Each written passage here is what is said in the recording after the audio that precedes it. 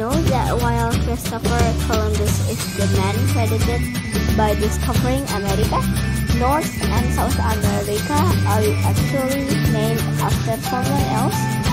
They are named after an Italian adventurer, Amerigo Vespucci.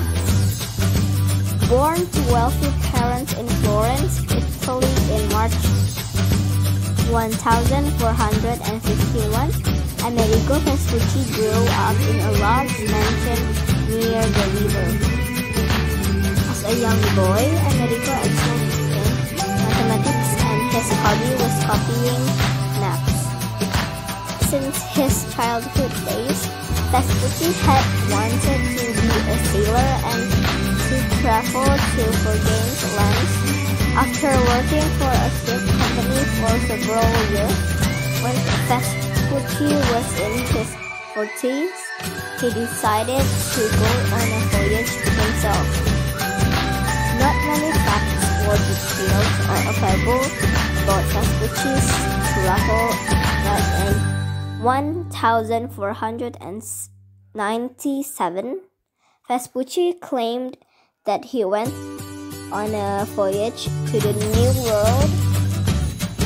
Little is known about this because there was not much evidence to support that he actually made this voyage. Evidence would include journals, maps they used, or any crew members' journals about what happened. Later, people began to doubt that Vespucci had really been to America.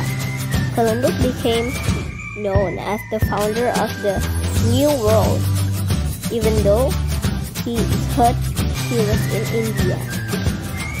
In 1499, Vespucci made his second voyage, and this was the first time anyone has supposedly gone to the New World.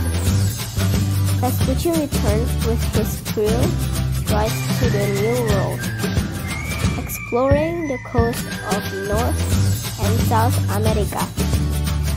His crew returned to Spain in 1504 and told their story to map makers so that they could put the places on the map.